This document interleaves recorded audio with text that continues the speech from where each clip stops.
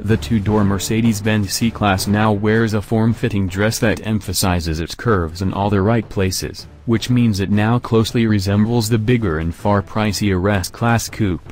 When it introduced this new model for 2017, Mercedes emphasized that its lowered roof and seating position make it more of a driver's car than its predecessor, which was pretty much just a two-door version of the sedan in terms of looks and driving character.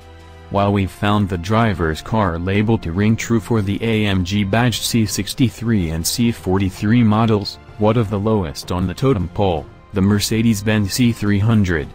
It has the style to warrant our listing it among the most beautiful cars on the market today, and it starts at $43,575, well below the AMG versions that can cost more than twice as much.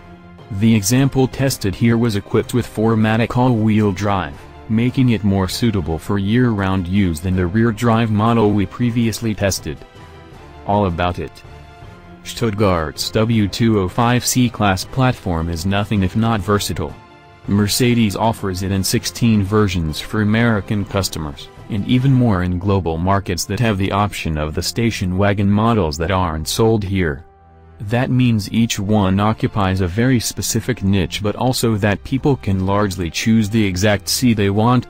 That said, the 4MATIC all-wheel drive system is offered on the C300 and C43 sedan and coupe, but not on the higher-powered C63.